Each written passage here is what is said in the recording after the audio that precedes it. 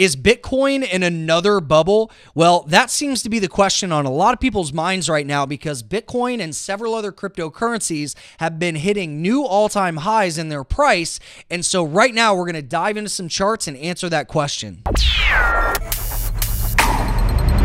Welcome back to Chris Dunn TV, the show that's all about teaching you skills to thrive in today's economy. Don't forget to subscribe to the channel if you haven't already done so. Now let's go ahead and just jump into some charts. So if we look at a daily chart of Bitcoin going back to the end of 2013, this was Bitcoin's last bubble. I call it the China bubble, where we went from about $100 all the way up over 1,000, and then over the course of 2014, it sold off, bottomed out in 2015, and nobody really wanted to buy when Bitcoin was cheap. And then over the past couple of years, you can see Bitcoin has just been in a very, very strong bull trend, meaning we get big runs up, consolidation, big run up, consolidation. And again, that's been happening for a couple of years now. Now, if we look at the live price, one thing you'll notice is that there's been a lot of volatility recently. And if we take a look here at CoinMarketCap, you can see that Bitcoin, Ethereum, Dash, and Monero have all been growing in value pretty significantly.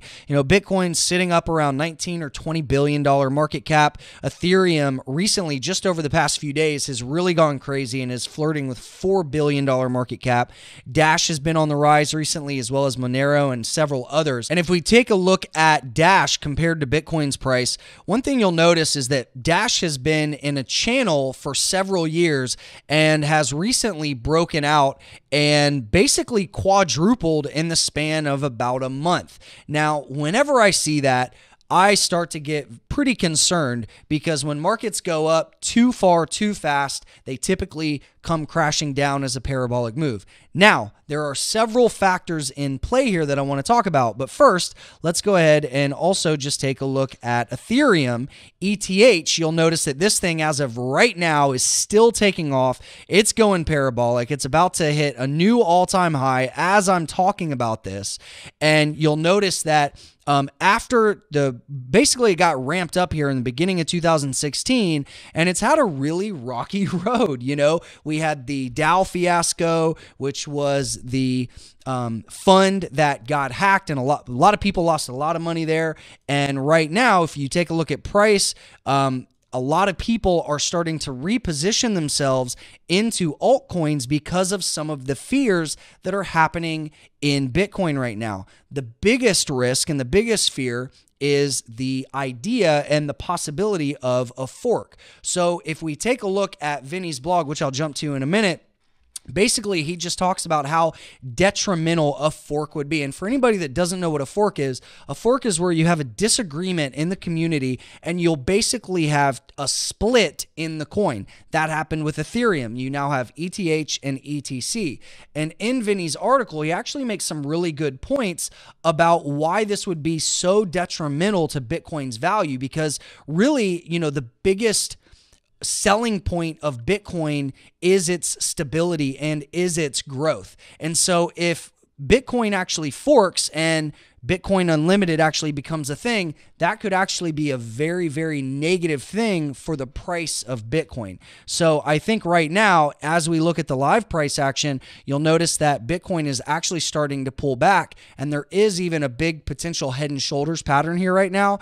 And just last week, we actually crossed the price of one Bitcoin exceeded the price of 1 ounce of gold for the first time ever. So that was really big news. So right now we have kind of this weird mix of both really positive news and some pretty scary potentials.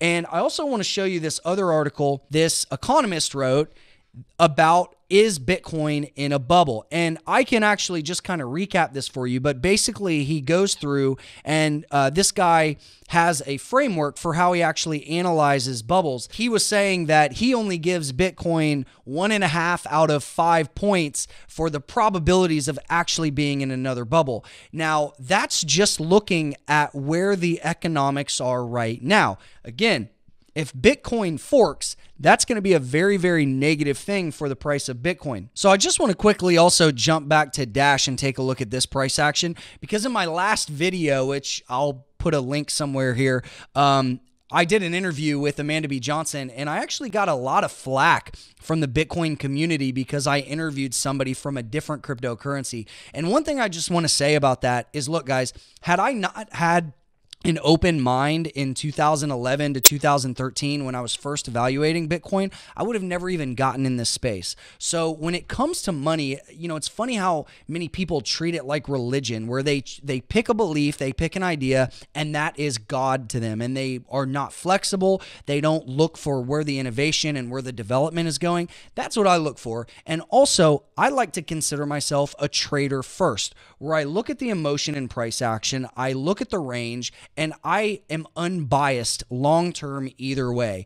I don't care which cryptocurrency wins 5 or 10 years from now. I just want to be able to gather as much intel and as much information as I can about it to make the best decision that I can.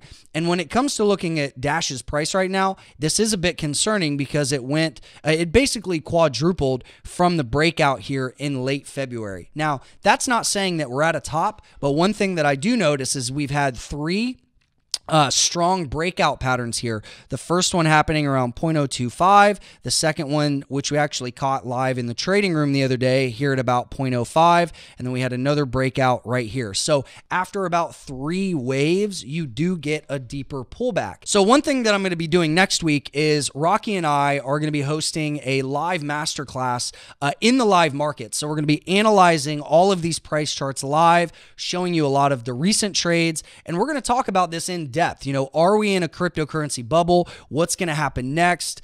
Why cryptocurrencies, in my opinion, are the best markets to trade over any other market in recent history. We're also going to talk about how to spot high probability trades by understanding mass human psychology. Because, you know, when it comes to looking at price charts, there's only so much information that gives you, and it's based on price historical information, not future. So to be able to understand how to anticipate what's going to happen next, you have to understand mass euphoria and panic. So I'm going to link this up in the description below. So I encourage everybody to come to this because we're going to go through a ton of stuff. This is going to be live. We're going to have 3 hours to block out to answer all your questions and maybe even catch a trade live. I know last year, one of the live masterclasses we had over 500 people, and we had an incredible short in Ethereum. So we're also going to talk about some of the other cryptocurrencies and why they gained so much recently